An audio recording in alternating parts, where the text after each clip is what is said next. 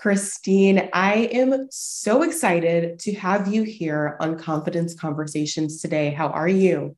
I'm doing great. Thank you so much, Jocelyn, for having me. I'm really excited to be here as well. Yeah, so tell me, before we get into all of the incredible advocacy and philanthropic work that you're currently doing, what does confidence mean to you? Mhm. That's a fabulous question. Confidence to me means having the empowerment and the trust in yourself to do the things that you think that you wouldn't be able to do. It's not just, being able to walk into that crowded room and make new friends, but it's also knowing that you have the skills and the ability to go after your goals and dreams and to do what you want, and that you can do them without being afraid of failure, but knowing that even though failure might happen, that you're still confident enough and you have the ability and the trust within yourself to go after them anyway. Yeah, thank you for that. And I think we all have our own unique skills and abilities that we're born with, right? We have these innate qualities about us, but depending on our upbringing and the surrounding circumstances, some of us have those things, really nourished and, our parents advocate for us and that we're really, sowing that seed of success. And then other times we're left to feel like, I don't have innate qualities or abilities. So can you tell me about where you were on that spectrum growing Mhm. up? Absolutely. And that's another great question. So I was born with a bilateral and cleft lip and palate, which basically meant my lip and my palate did not properly close. I needed more than 20 surgeries to repair my lip. And as a result, I have scars, on my upper lip. And so I grew up with a facial difference, being bullied, people telling me that I didn't look pretty enough, I wasn't good enough, teachers telling me I'll never amount to anything because of the school I missed. And, the stereotype that because I had a facial scar, I was dumb and stupid and would never do anything. So that chipped away at what little confidence I normally had, or a child normally has when they're born. Because as you know, when children are born, they develop their personalities. That's when usually confidence is developed, either by the family, their environment, or all of the above. So I really didn't have that confidence. I thought I did, and what I learned later on was that it was just kind of my way of hiding and denying myself, denying who I was. But I didn't really have the confidence that I was good enough or that I could go out and do the things that I wanted. My mother kept telling me that I was normal, just like all the other children, which kind of created this conflict in me because I knew I wasn't normal. Being bullied and being told that I looked different and not having friends, I knew I wasn't normal. So as a result of not having that confidence, it just really left me feeling lost, not knowing who I was, and really afraid to go out and do anything. Instead, what I did to compensate was I just kind of pretend I was whomever anybody wanted me to be, whether that was just a friend, a companion, and I did whatever anybody wanted. I became a people pleaser, and that was kind of how I survived for the longest time. Yeah. Oprah calls it the disease to please. Yeah, And yes. I think a lot of us experience that in different forms and fashions throughout our life. And it really is this deep rooted, I think it is a dis-ease in a sense of dis-ease. We're not at ease. And so that manifests itself in terms of us trying to overcompensate, improve our worth or value by making sure that the people around us are comfortable or at least happy with who we are. So Mhm.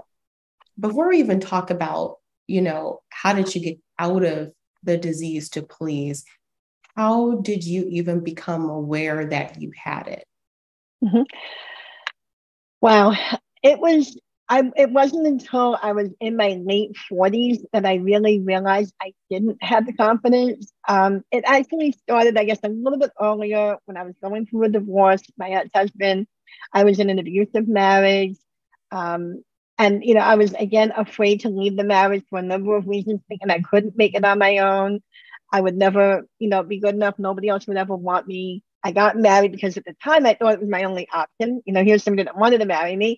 I didn't exactly have a line of suitors knocking on my door, so I took what I could. And when I was going through the divorce, I started to realize that wow, I really didn't have the confidence, but I was starting to build it because I knew if I didn't, it was not going to end well for me. You know, it was going to be very difficult living that way.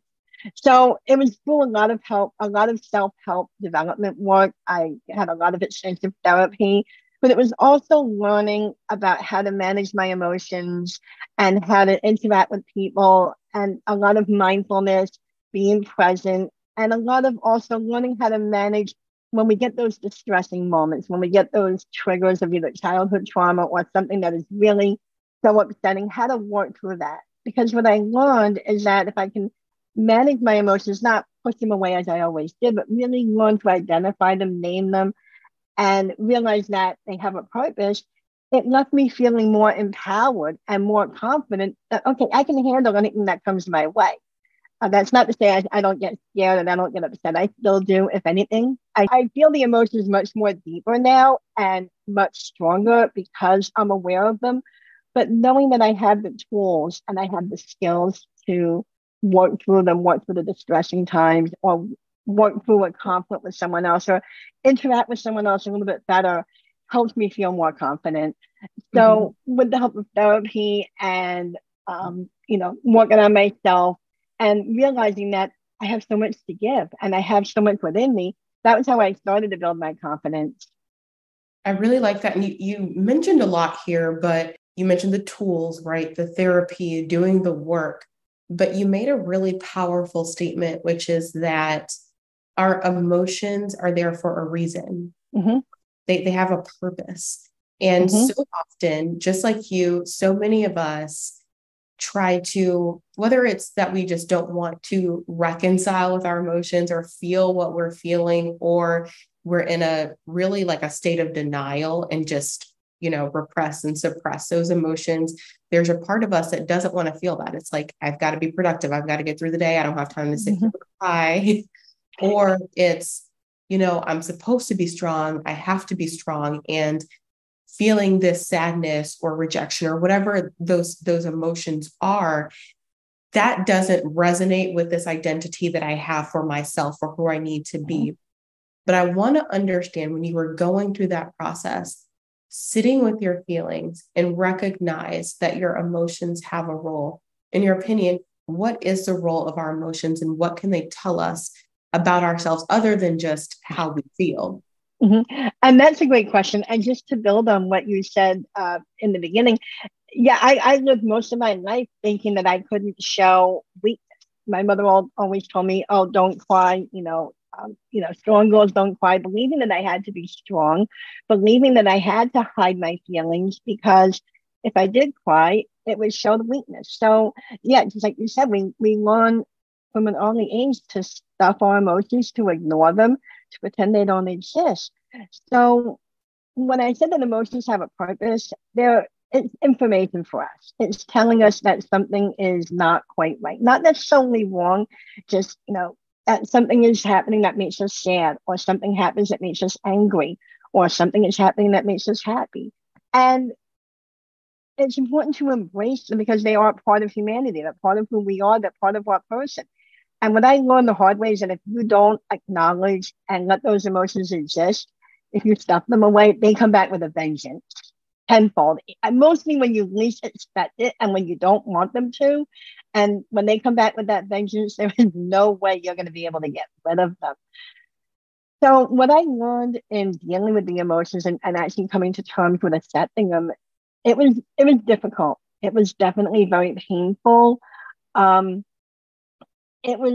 had to take it in small steps. And that's what I would recommend to anybody first being aware of the emotions. I had to learn how to name them because I never knew what they were. I could describe a feeling, but I didn't know, oh, that feeling of fear is really anxiety, or that feeling of ickiness and wanting to hide under a rock is shame, or that feeling of like, I can't stop crying, it's sadness. And so I had to really be able to name them and then tell myself it's okay to feel that way. Maybe I mean, at times I use skills I learned so that I wouldn't burst out into tears in the middle of a meeting or, in an inappropriate time. And in that case, it is okay to shove them away for that moment. If it's not appropriate, you're not going to have a crying outburst while driving it. It's not safe. But then I realized, okay, I'll put it in a drawer, come back to it later, and then process it. Bring up that thought, whatever it was, and process it. And the most important thing I learned throughout the years of working with my emotions, sitting with them, is that emotions only last 90 seconds. Physiologically, in our body, the feeling of whatever the emotion is only 90 seconds. So if you can kind of tolerate it for 90 seconds, it'll pass, just like a wave in the ocean. And then another emotion will come, or maybe just you won't feel anything in the moment, or you'll feel calm. But yeah, that's the other thing I learned that I'd like to share. Yeah, I love that. And I think it's so important to get curious about the way that our emotions are manifesting and to notice patterns of when we are feeling certain things. And I realize this for myself in doing a lot of like inner child work and looking back at some of the things that I didn't even know impacted me until to this day, right? And like taking a step back and thinking about, I actually feel fine right now. Like nothing in my environment is causing me to feel scared, anxious. It's not work or anything going on. But I have this anxiety or this feeling of fear, like deep down, where the heck is it coming from? Mm-hmm. And in doing that work and digging deep and going through like each stage of your life, you're able to realize that sometimes anxiety, stress, feelings of sadness are stagnant energy inside of you that even if you didn't recognize that you pushed it down, it was something that never really got addressed. And there could be the most minute trigger, like a scent that was present at the same time, or like maybe someone in a traumatic situation was wearing a green shirt and you saw a green shirt and you don't even have the like conscious memory or awareness that even happened. You don't remember a person in a green shirt, but your subconscious mind does. And so you see that and you're triggered and you don't even know where it comes from. And I think getting really curious about that and noticing the patterns and being fully present is a part of what helps us like really do that, like unpacking work. Absolutely. And you made a very good point mentioning that the emotions and the triggering emotions are stuck inside our body and in our subconscious. And they are. There's been a lot of research done, particularly about thinking of called Waking the Tiger. I think the author is Peter Levine, where he mentions how our body holds on to the trauma that we experienced as children, and that we can continue on with our lives and be functional.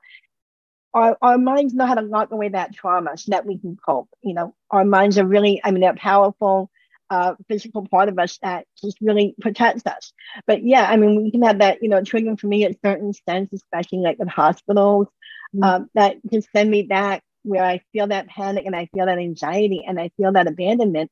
And so that's where the mindfulness comes in, learning how to be present in the moment, skills that I've learned, and also being able to tolerate that distressing moment and doing either a distracting technique, like, holding on to an ice cube, thinking of something pleasant, maybe playing some music, something that'll temporarily break that cycle, break that thought in your mind until you can then get to a place where you can actually process that trigger or process that emotion of the fear, the anxiety. Yeah. And I know when we talked before, you mentioned a huge part of your journey was after your divorce, where you were really doing the work on yourself. Can you tell me about what that process looked like and what you learned about yourself in that process? Thank you. Yeah. So it was a really long journey, and it's still, it's still a work in process. I'm still on the journey. But what I learned is that I'm a lot stronger than I think I am. And I have a lot more to offer than I think I did. And that's something that a lot of people have told me. And I started to realize on my own. I learned that my experiences all brought me to where I am today and who I am today. And being born with a cleft lip and palate and facial difference, all the bullying, all the surgeries helped me build resilience and compassion. So those were some of the things that I learned along the way. I also learned, throughout my journey, how to dig deep and how to have that strong confidence within myself that I am able to go ahead and overcome any obstacles that come my way and get through them. And now you are able to help others find their way. I know you do work with the Smile Train, you've given TED Talks, etc. Tell me about what that work looks like for you, because you've gone through the process of having to navigate your challenge with cleft lip and palate, and now you're able to give back to others. So what are some of the challenges that you faced and experienced because of that, and how now are you giving back to others? Absolutely.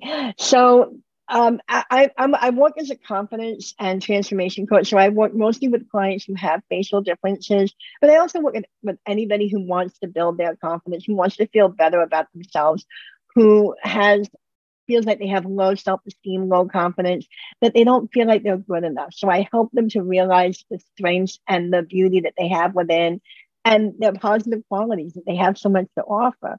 Some of the obstacles that I went through was, as I mentioned earlier, a lot of bullying, both as a child and even as an adult, especially in the workplace, being told that I'm not qualified for a job because of either my speech or how I look, or thinking that I wasn't as intelligent as I was, just getting through that, especially a lot of insecurity in meeting people was something else I had to work through. So what I do is, when I work with my clients, I draw on my own experiences and the skills I developed to overcome them, to share with the clients so that they can overcome those challenges as well, especially with social anxiety. That was a big obstacle I had to overcome, was feeling like if I walk in a room, everybody's going to stare at me and laugh at me. Or if I say something, they were going to laugh at how I talk. And that was almost to the point of being paralyzing, where I didn't want to do anything. Or to help me, because I did work in business and I had to interact with people, I would just pretend I was normal. And of course, pretending that you're something you're not never works. So when I work with the clients also, especially with social anxiety, I help them understand that their fear is real and it's validated, but it's also most likely not going to come true. And if people do laugh at them, it doesn't define who they are. That's the biggest thing that I learned and that I share with my clients, is that what other people think of us does not define who we are, does not change who we are. Mm-hmm. That's so beautiful. And it couldn't be more true, right? Mm-hmm. Because no fully healed, fully confident, fully aware person is going out to hurt others. Right. However, words do have the power to hurt us. And so when we're hearing that, I think it's so important for people to realize that hurt people hurt people. Mm-hmm. It is not in any way, shape, or form a reflection of you, because no one in their right mind would be disparaging in any way to anyone else. And so I think just identifying that as well, because we all have our own unique layers of diversity and differences, and some are more visible than others, but anyone who's fully conscious and aware is not disparaging others because of anything that they're going through. So how do you help your clients realize that? Because it's one thing to say, right, like, it's okay, Mm-hmm. You're great, but how do you get them to believe that? Because it's one thing to hear it, it's another thing to embody it. Mm-hmm. Well, the first thing I do is I also help them understand where those disparaging comments are coming from. And really, all of the time, whenever anybody says something hurtful, it's usually out of fear. And we fear what we don't know. So when people see someone with scars on their lip, or a facial difference, or, it could be any number of things that someone makes a disparaging comment over, it's because they're afraid that that other person is different and looks different. And it's that cognitive dissonance that, hey, this person doesn't look like me, and therefore I need to be afraid of them. And then it's also comes from a lack of knowledge, that the other person is not knowledgeable in the differences in our humanity and our society. So I first of all let people know and tell my clients that, those comments hurtful, they come from a place of fear. And so if they can understand and at least acknowledge that and realize that it's not personal, even though it feels personal, mm-hmm. I let them know that sometimes understanding the origin helps them realize, okay, it's not really about me. It's more about the other person and their lack of knowledge and their fear.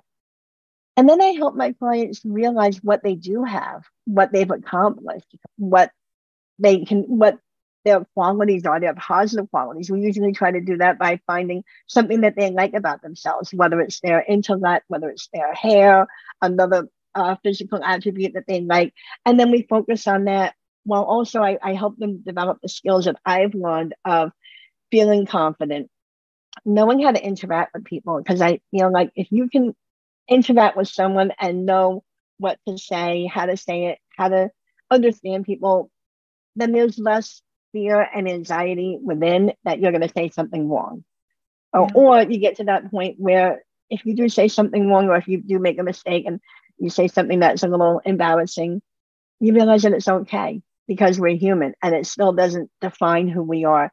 So the biggest thing I do is I want to help my clients realize who they are, what they have to offer, and the beautiful qualities that they possess within them.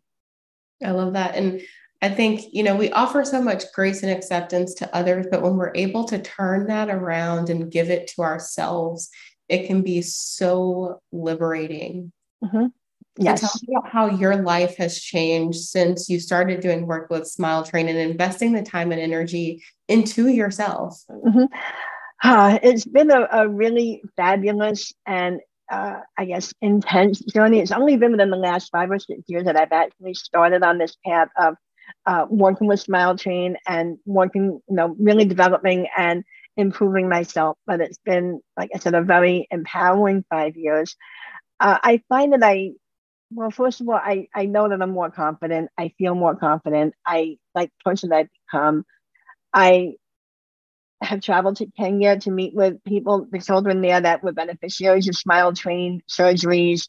I've also traveled to Colombia. I've met so many fabulous people. Through my TED Talk, I was able to share and educate what it was like growing up with a cleft lip and palate, the challenges and that I've overcome. And I guess most importantly, my life has changed in that I'm now advocating for the community, educating society about cleft lip and palate, what it means, challenges that we grow up with, and helping other people realize who they are and what they have to offer, and that they don't have to live feeling like they're hidden away, that they're unworthy. Most of all, I enjoy feeling the empowerment and the confidence that I develop within myself to go after my dreams and go after my goals, and just know that I'm making the world a better place. Yeah. And it's so interesting because I think a lot of times we experience this in that what we perceive to be our pain in one season is our purpose for the rest of our lives. Would you agree with that? Absolutely, yes. I wouldn't be where I am today if I hadn't gone through what I did as a child, teenager, growing up. All of those experiences helped to shape me who I am. And as painful as they were, and I definitely wouldn't want to repeat them and wouldn't wish them on anybody. I know that I know that I was given those challenges because I could handle them. And I deep down inside, I had the resources to handle them. And so having gone through all of those gave me the gift to be able to give back and help others get through the similar challenges that I went through. Yeah. So, if I could tell my younger self something, piece of advice, and I always like to think about what would I have told my 8-year-old, 10-year-old, even 14-year-old self, is that what I was going through was for a reason. And there will be, a time in the future like now, now that I can give back, and that what I've learned and what I went through is going to give me the ability to give back to help others, which is really what I love doing the most, is helping others. Yeah.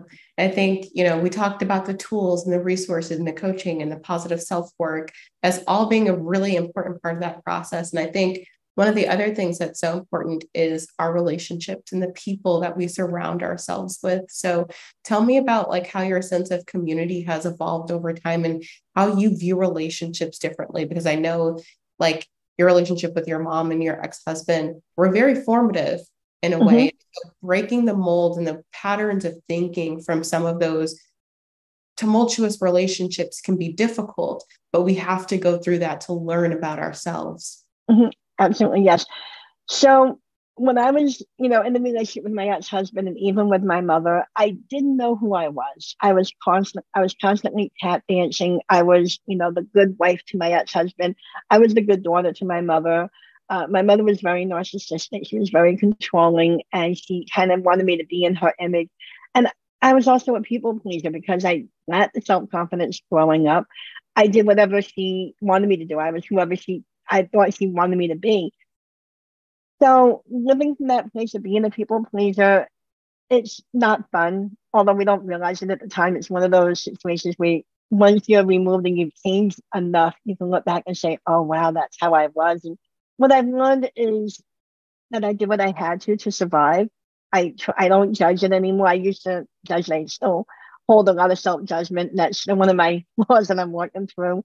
But what I've learned is that I did what I had to survive, and there was nothing wrong with that. We all do that. But the way my relationship has changed is because I feel more confident, and I am more confident. I don't people please anymore. I can speak up and ask for what I want. I know how to set boundaries. I make sure that my voice is heard.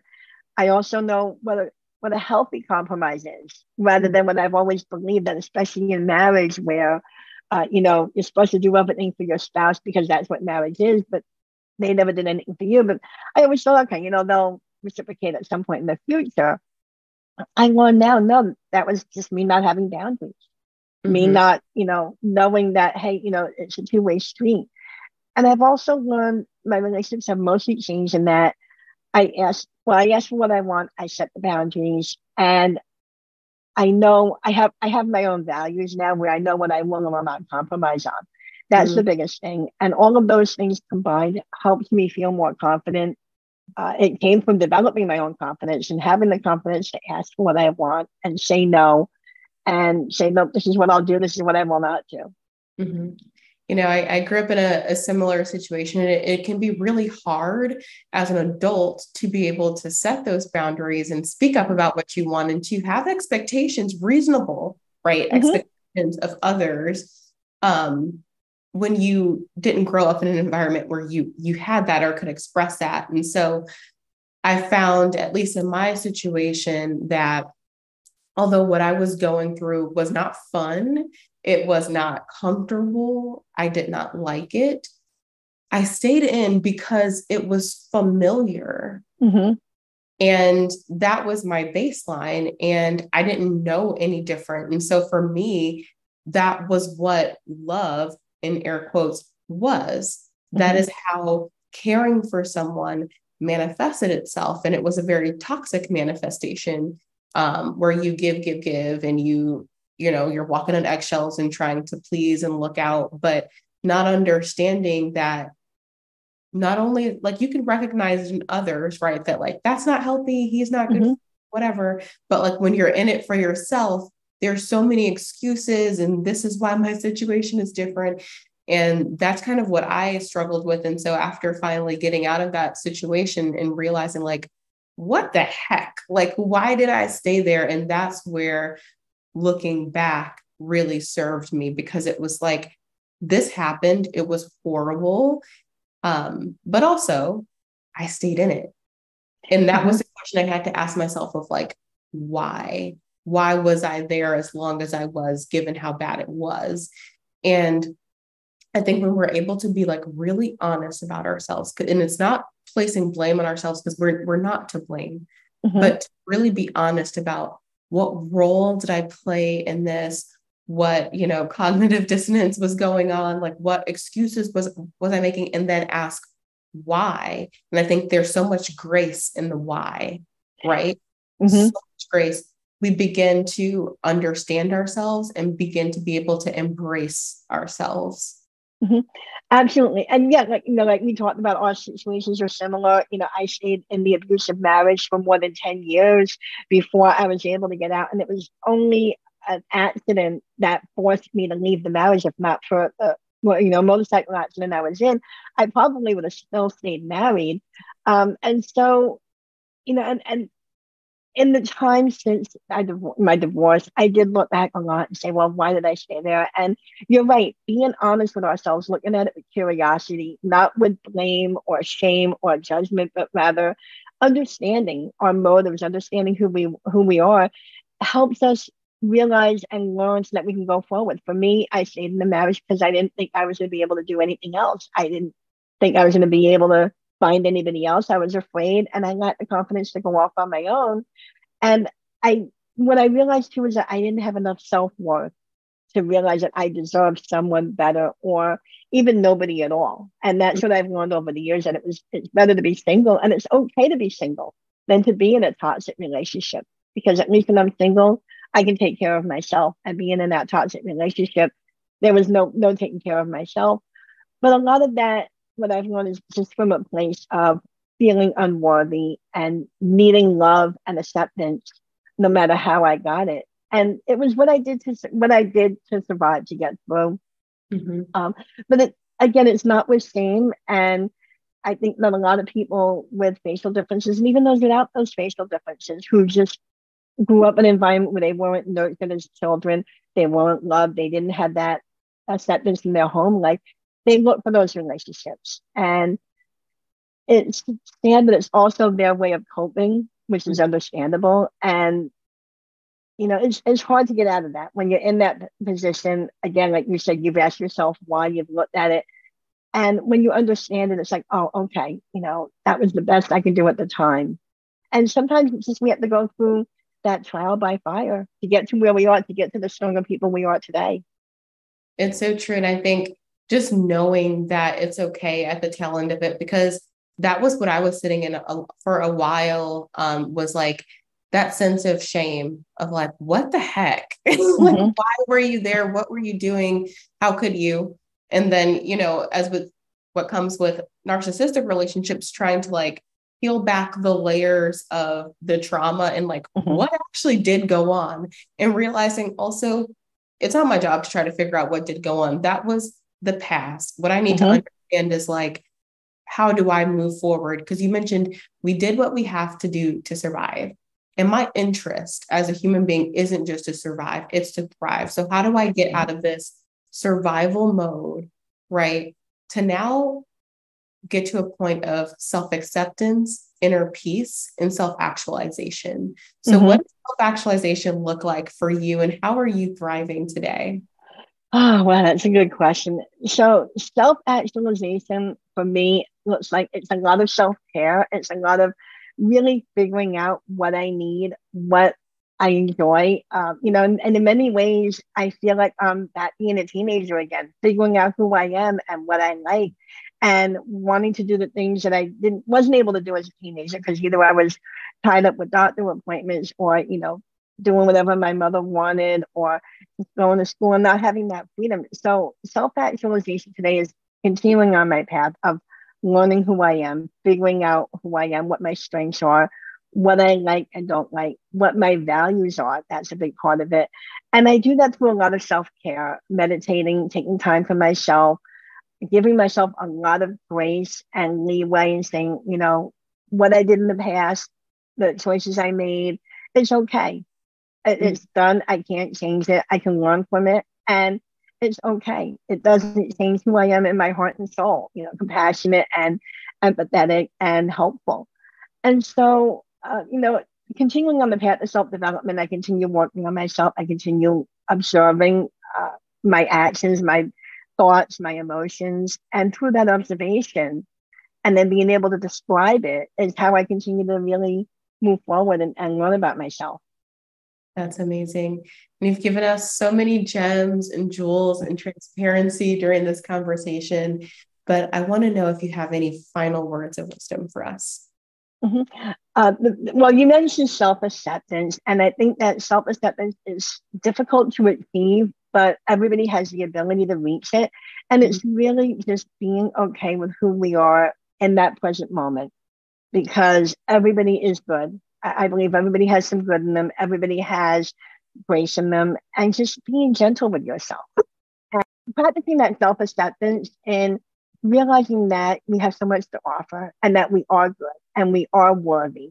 And it's just a matter of finding people who realize that we're worthy, and that we don't have to go out and look for it if we can believe it within ourselves.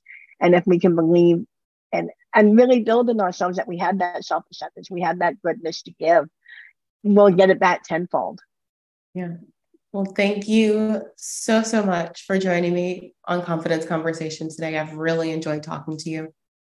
You're very welcome, Jocelyn, and thank you so much for having me. Talk to you soon. Yes.